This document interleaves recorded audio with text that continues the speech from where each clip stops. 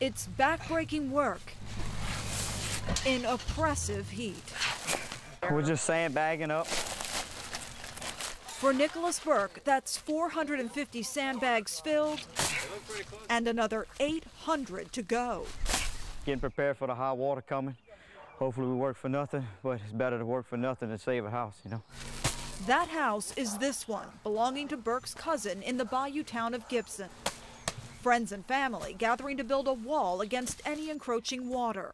A final defense, built sandbag by sandbag. It's hard to see everything you have, you know, just get ruined. So you try everything you can. While some people here in Gibson are preparing for the possibility of flooding, others here say they plan to wait and see what happens with this bayou once the Morganza opens.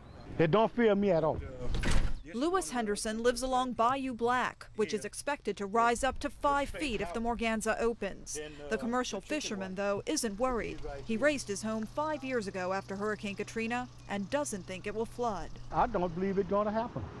Because the wife, she get a little upset about it. It's a flooding risk others here acknowledge and are willing to deal with should the Morganza spillway open for the first time in nearly 40 years. It's a flood risk. We got the bayous come up and down, you know. It's just, you know, it's been since '73 since they opened up the Morganza, and we just do what we got to do. A potential spillway opening that is out of their hands, but very much on their minds. In Gibson, Maya Rodriguez, Channel 4 Eyewitness News.